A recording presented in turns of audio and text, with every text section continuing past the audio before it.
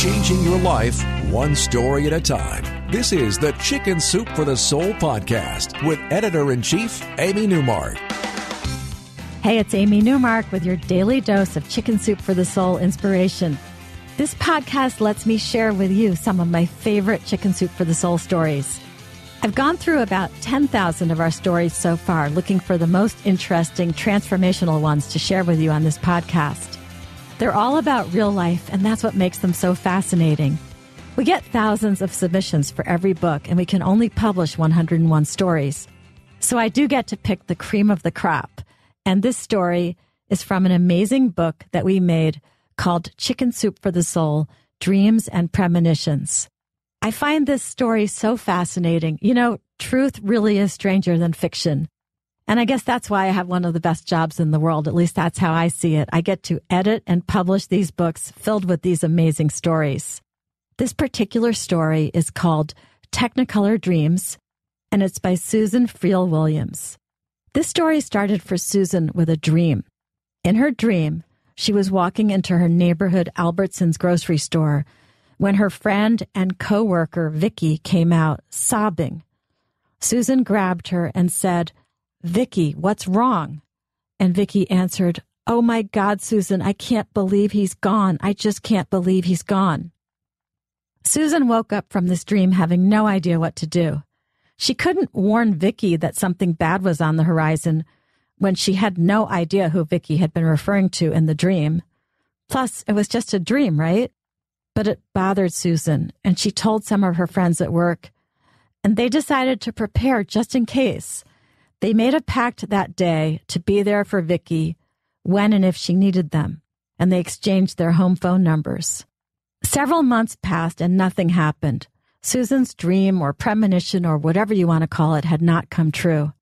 Then one night, Susan's husband came home and told her that he had a new employee he was training. She was deaf, so he needed help explaining things to her. He asked Susan if she knew anyone who had a basic sign language manual.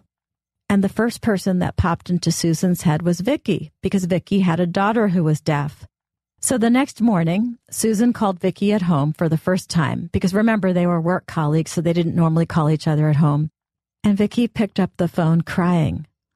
And Susan said, "Vicky, what's wrong?" And Vicky replied, "Oh my God, Susan, I can't believe he's gone. I just can't believe he's gone." The hair stood up on the back of Susan's neck. These were the exact words in her dream several months before. Vicky went on to explain that she had given birth to a son when she was younger, and she had put him up for adoption. She had just learned that he had been killed in a car accident the night before. She couldn't afford the plane ticket to fly across the country to his funeral, and she didn't know what to do. Well, this is just what Susan and her pre-made support group were waiting for. Susan reached out to her group, and within 4 hours, they had collected enough money to purchase an airline ticket for Vicky to go to her son's funeral. When Vicky returned from her trip and the funeral, she called Susan to thank her, and she asked her why she had been calling her that morning. And Susan explained about her husband's new employee who was deaf and how her husband wanted a basic sign language manual so that he could train her. And guess what? That new employee was Vicky's deaf daughter. So we have a premonition and a dream. We have a coincidence at work that prompted a phone call. Weird, right?